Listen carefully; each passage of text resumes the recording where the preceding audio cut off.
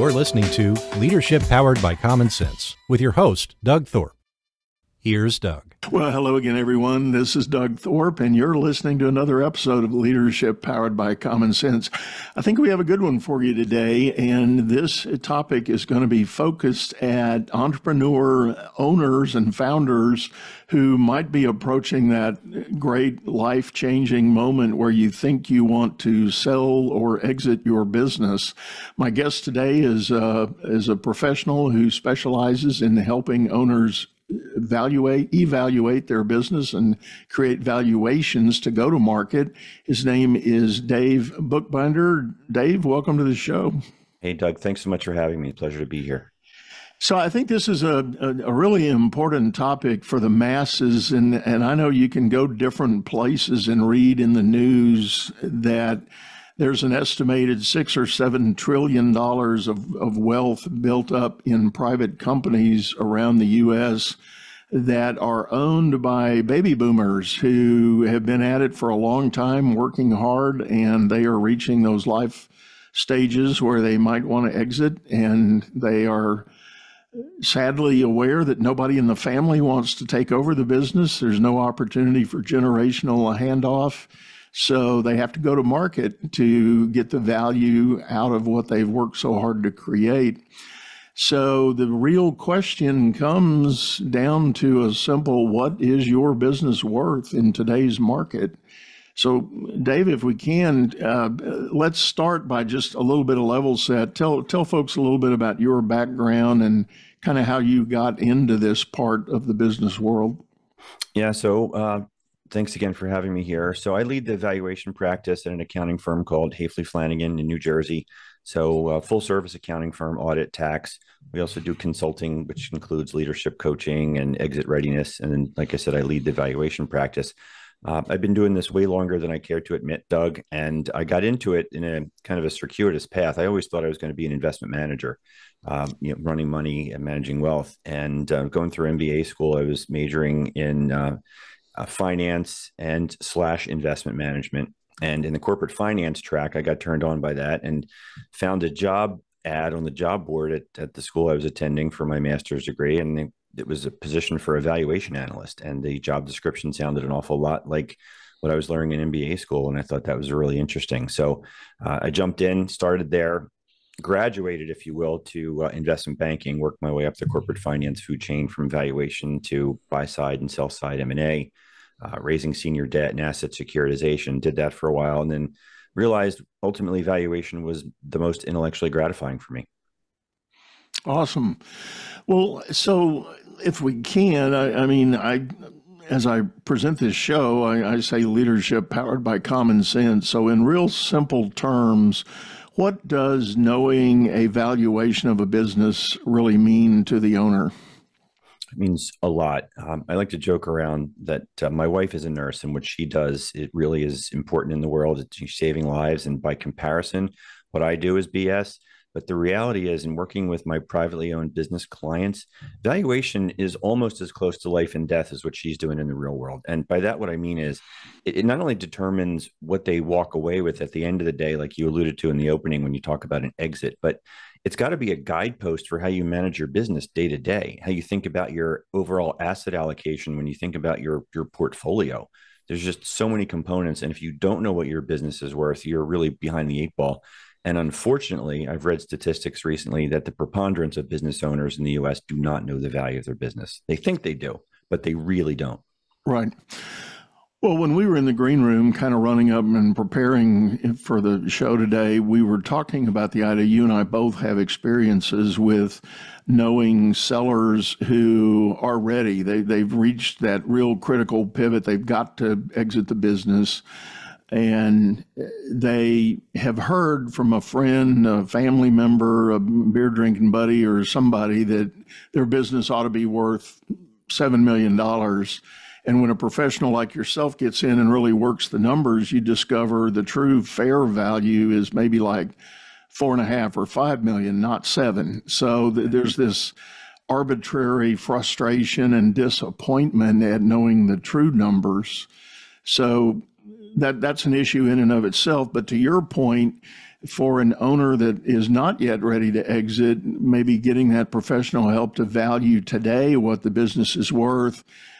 And if that number falls short of what they desire, what they project in their own financial planning for long-term exit, then there's steps they can do to work the business to get it up to that higher number and make it then at that point a valid and sustainable number. Yeah, so much to unpack there, and let me try going with the way you started by talking about the misinformation that a lot of business owners get. And I do a lot of presentations for business owners and CFOs and talking about valuation methodologies. And one of the first slides I show them is the back of the envelope method and the back of the napkin method for business valuation. Those aren't real valuation methods, as you well know, Doug. But unfortunately, like you said, folks are getting information. They may show up at cocktail parties. They may be at an event and they bump into an attorney. It could be their brother-in-law, who knows? But they'll typically be told your business is worth like 5 or 6 times EBITDA. That's generally been the rule of thumb. I've heard a lot. But when you get to start to look under the hood, that's where you really start to understand what the true value of the business is. I'm going to get to the drivers in just a second. But when you talk about the companies that are thinking about an exit somewhere down the road, that's where we can really add the most value. If a business owner is at a spot where it's the kind of the oh shit moment and they have to put the for sale sign on the front lawn, my advice is get an investment banker or a business broker. If you're a small company, let them represent you. You'll probably get your valuation analysis done for free in the process, but you don't go it alone.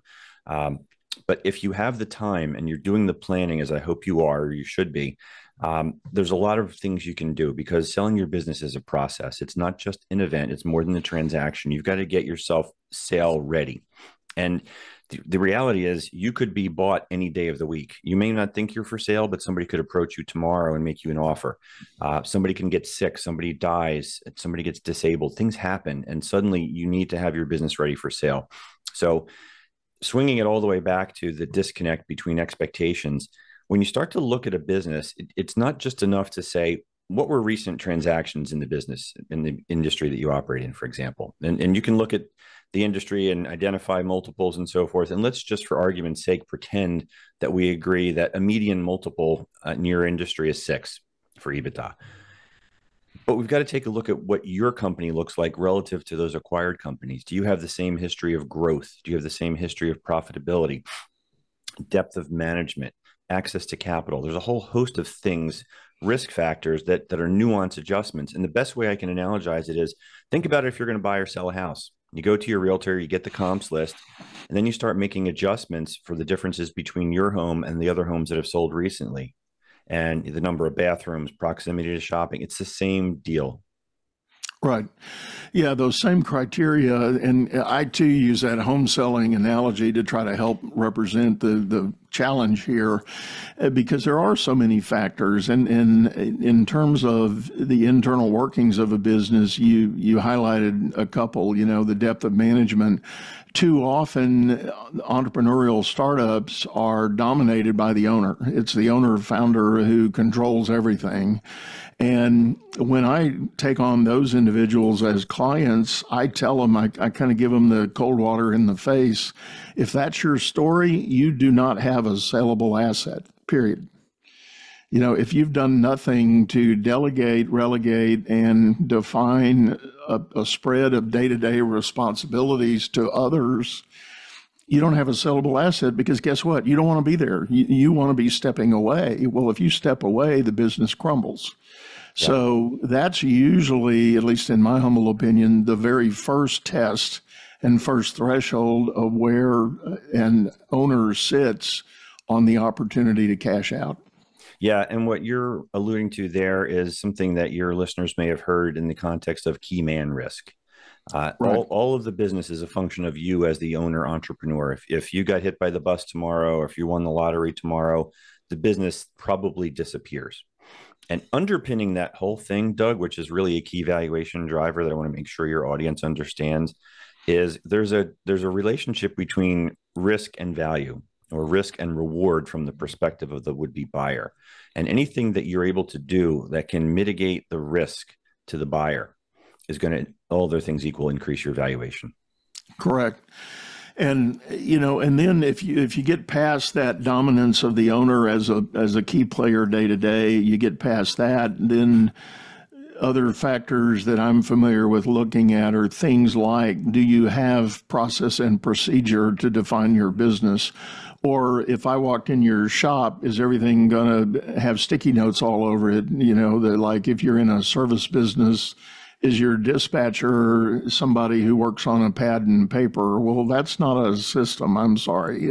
It might have worked for you quite well, but again, it's not conducive to high value sales. So the question of systematization, if I can get that word out, and process to be able to scale and repeat, successfully what you're doing, that's all part of the equation as well. Yeah, you've got to look and behave like a real business. And again, when a buyer comes in and kicks the tires and they see those sticky notes in lieu of procedure manuals and processes in place, that's a red flag for more risk. And again, there's that relationship between risk and valuation. So completely agree with you. Yeah. Dave, you also shared with me in the green room, you have prepared a list of, originally it was 10, now you say it's 11 factors. Tell the audience a little more about that list. Yeah, so I do a lot of work with business owners, and I've seen a lot throughout my career, and I decided I was going to memorialize some of the top mistakes. And it started out as what you call the traditional top 10 list, but I had to recently add number 11, and I'll share that one with you right now because I thought it was insanely crazy. That's kind of redundant, but point of emphasis, it's nuts.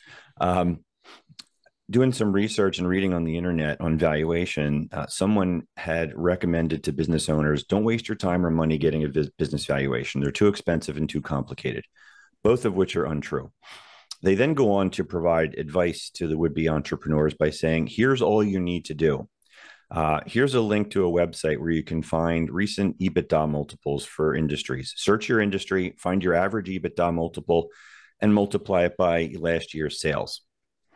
Let me repeat that. You're going to multiply your revenue by an EBITDA multiple. I had to add that because that's egregious.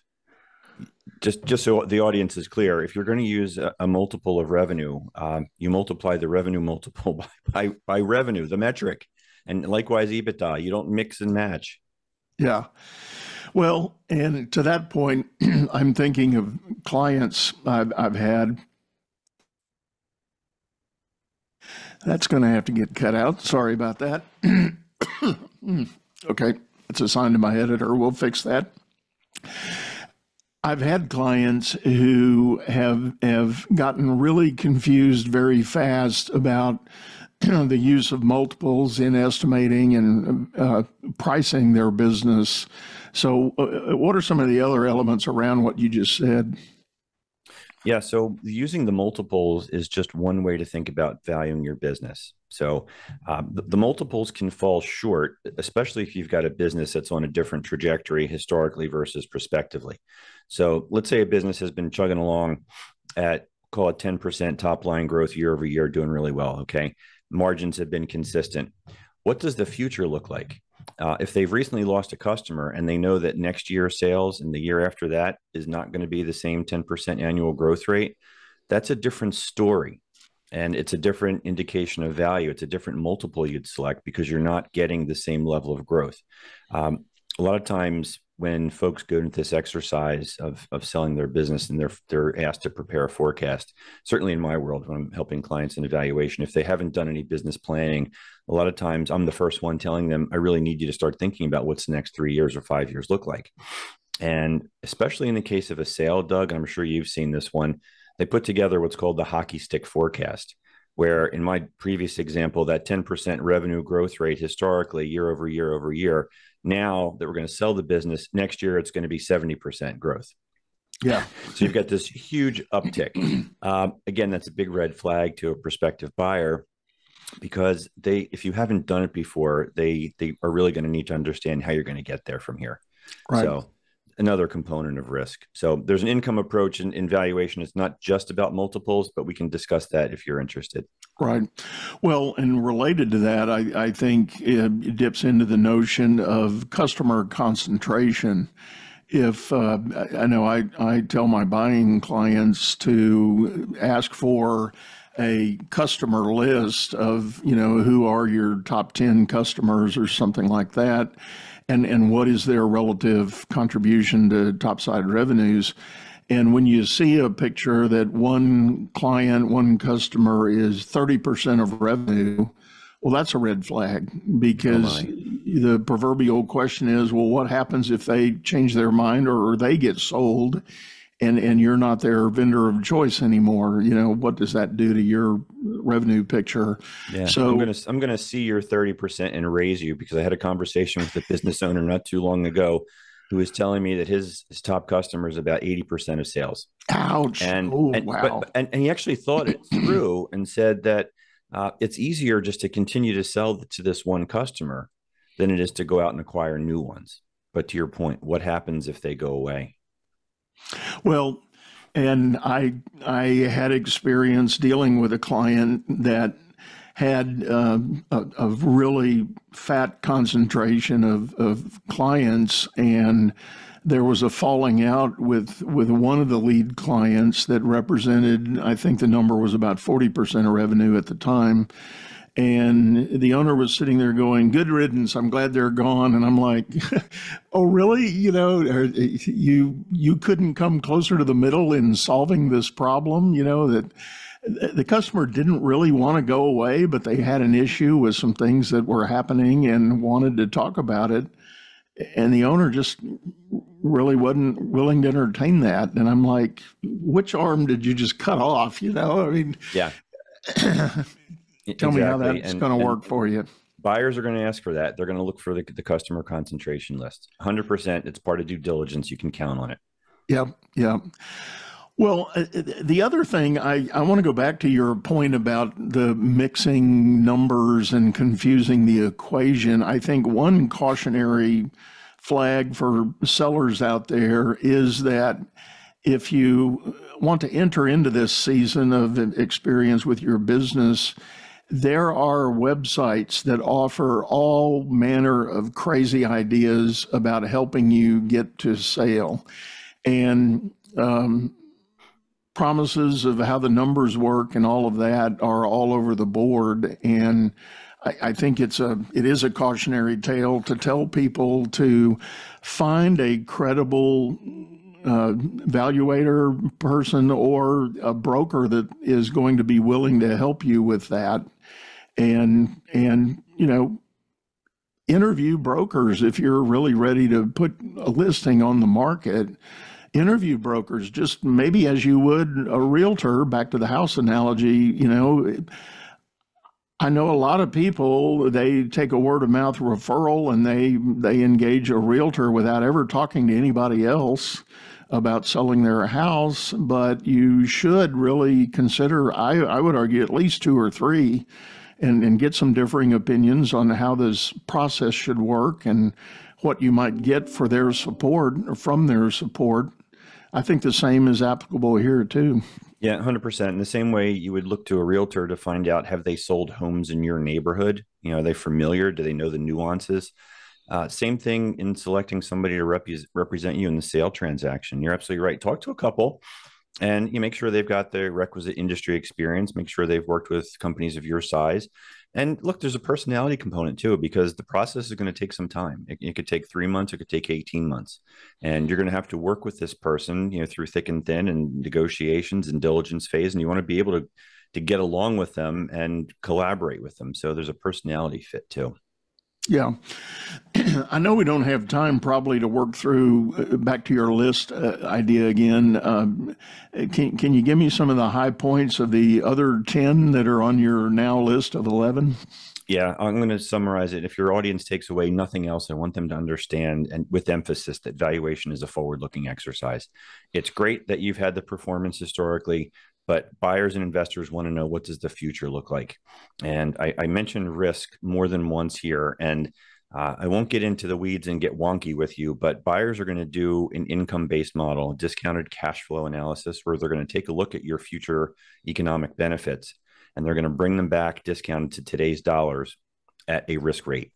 And that risk rate is going to determine your valuation. So the higher the risk rate, the lower the value. That's why I keep saying anything that you can do that's going to lower the risk in the buyer's eyes will move the needle in that discount rate. It'll move the needle in multiple selection, and it will increase your valuation. Well, that really makes a lot of sense, and I agree wholeheartedly that has been my experience. The whole notion of de-risking your business, because I'll pick one off the list that I know of, and back to the key man idea. The owner, might be the primary key man / woman in the business. But you may have others. If you've got a general manager or an office manager or a foreman or plant supervisor, the list is long of what the possibilities are. They too represent key man risk. And part of the analysis I know I help buyers work on in due diligence is not only knowing who those people are on the org chart, but do a little bit of work in what they do, and is there a backup for that role? Because if, again, anybody on that org chart that's critical goes poof, who's going to cover, and what kind of gap does that hold for the business? Thanks for introducing one of my favorite topics, the value that people contribute to an enterprise. And I know that I've written a couple of books on this topic, and it's becoming more and more prevalent in diligence as sophisticated buyers are starting to recognize that there is this true intangible asset in the form of people, the human capital, that contain institutional knowledge. And if they walk out the door, there's a lot of stuff that goes with them. It's not just you can easily replace them by offering a similar salary and benefits. Yeah. Well, yeah, to that point, I know the buyers that I work with, we actually have an exercise that we encourage them to engage during due diligence of creating a skills matrix of all the people in the business and identifying the key contributing knowledge and expertise they bring. I do a lot of work in the what is, I guess, classically called home services business, plumbers, electricians, HVAC, and others. And in many of those businesses, right off the top, there's the issue of who holds a master license, master electrician, master plumber, or whatever. Jurisdictions all over the country have different rules about what licensing is required to perform those services. But for a buyer, that's a big risk, because the buyer is unlikely to hold a license like that, at least the ones I work with. So it's okay if you have somebody on the payroll that does hold that license, that satisfies the statutes. But that immediately calls that person a key man in the sense of the risk assessment we're talking about. So you've got to look at the ability to retain that person and keep them post-close, so that they're a part of the industry, or a part of the business, because otherwise, if they walk away, you legally cannot perform your service in your market. Yeah, it's one of those classic examples of a company where the assets go home at the end of the day. So right. Super important. Yes, they're looking at your customer list, but it's more than that. Yeah, for sure. Well, let's before we get away from this, let's talk about one of my favorite, I guess I'll call it a pet peeve in the transaction of the buy-sell event. A common theme that creates more trouble than it's ever should be worth is the notion of the amount of working capital in the deal. And what say you about calculating and evaluating and factoring working capital in one of these buy-sell transactions? Yeah, so in my world, I'm not usually deeply involved in setting the working capital recommendations, Doug, but there are benchmarks that you can refer to. There's publicly traded data that's available of companies that are in the public space. There's some also private data benchmarks that you can utilize to determine what is normalized working capital. But I'd say make sure you're discussing that with your attorneys, and make sure that you're documenting whatever the necessary true ups are, so that you don't get blindsided at the back end. Yeah. I've had a number of buyers that have really gotten tripped up over that, and it's largely because the seller is not fully understanding one way or the other what the working capital component represents. And to give a simple example, I was involved with a transaction late last year where when you look at the financials, and I'm talking balance sheet, not income statement, but there's $400,000 cash in the bank. Okay, great. Burn rate for running the business month over month was about $250 per month. So just their core overhead average cost of goods was about $250. Well, if the buyer experienced a month where somehow, some way they got no revenue, they would be eating into that 400,000 very quickly, right? That's a simple example of the use of working capital. Because what? You got to pay payroll, you got to pay your electric bill, you got to pay your basic operating expense. But in this transaction, the seller was fully convinced that I'm going to get my purchase price plus I'm going to cash out 400,000 at the end of the day and walk away. Well, it doesn't really work that way. Yeah, there's got to be some working capital left in the business. So you're back to that fundamental understanding of basic expectation on both parties, the buyer and the seller, that and it involves basically getting capable, qualified advisors to explain the significance of those numbers and how they play into the overall deal. And in this case, the discussion we ended up having was, okay, fine, you can take your 400 out of the bank, but guess what? Purchase price gets adjusted accordingly. Yeah, don't use your brother-in-law or fraternity brother, the personal injury lawyer, to help you in papering a sale transaction. Use a true professional who works in that space. Absolutely. And I know we don't have enough time to get into all of this, but also just fair warning to those of you we're speaking to in the sale mode. You also need to get proper counsel and advice from your wealth manager and your CPA about the tax consequences of what this transaction is going to look like, because structure of those transactions can radically impact your tax one way or the other. Yeah, 100%. I wrote an article some time ago. It's called Thinking of Selling Your Business. Here's 5 things you need and 1 you don't. And in that article, it's a story of something that's a regular occurrence for me, where people say, hey, I need a valuation. I'm thinking of selling my business. And this story details one of those conversations where this is a seller who was at that moment where they needed to put the for sale sign in the front lawn. And my recommendation was to use this investment bank to help you with the sale. But the point of emphasis, to your point, was you need a good CPA firm. And sometimes you're going to graduate from the firm that you were working with historically as you're moving into something that's a little more sophisticated. The wealth manager, critical, because you don't need to necessarily squeeze every nickel out of the sale transaction if you can have the proceeds managed appropriately and still live your lifestyle the way you'd like to. Also, in there, I recommend make sure you get a good deal attorney, use your professionals and so forth, but choose a quarterback. Make sure you've got somebody who is, the ringleader, and making sure that all those professionals are talking to one another so that your best interest is served throughout the whole process. Absolutely. Very good point. And it's almost like, not to beat the home building or home selling analogy to death, but very similar to building a house. You want a general contractor who is going to corral all the subs. And if you dare launch that effort thinking you're going to be the general contractor, you're going to drive yourself crazy trying to pull all the pieces together.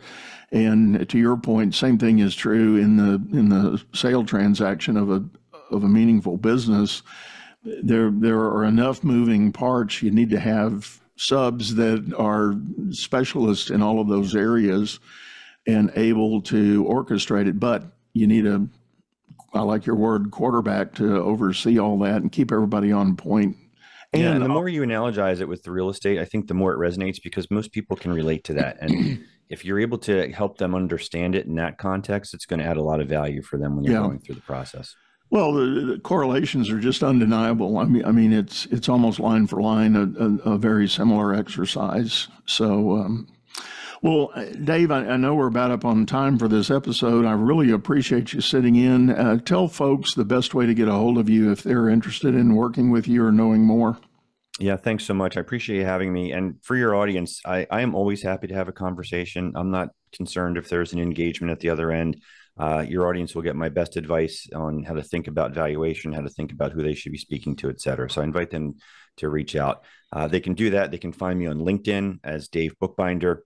I also host a business talk show called Behind the Numbers. It's available wherever you get your podcast. The firm website is Hafley Flanagan, hfco.com. And if you're curious about those books that I referred to about the value that people contribute to an enterprise, you can check them out at newroi.com. Newroi.com. Great. And the new ROI is return on individuals. Ah, I like it. I like it. Well, as always, folks, we're going to have those links and that contact information for Dave in our show notes. So feel free when you get a moment, check out their show note. You'll have that information. You can hop over and grab him. So one last time, Dave, thanks so much for sitting in. My pleasure. Well, with that, folks, we're going to sign off and say goodbye. I do like to remind you, we've got a video version of this show over on YouTube, channel by the same name, Leadership Powered by Common Sense. And for those of you who may be listening and you're on the buyer side of things, actually, or seller side, either way, reach out to me if you like. I can introduce you to the network at Acquira. That's ACQUIRA, Acquira.com. But with that, I'm going to say goodbye. Go out there, make it a great day. You've been listening to Leadership Powered by Common Sense, hosted by Doug Thorpe. If you would like to know more about the coaching and advisory services he provides, visit dougthorpe.com.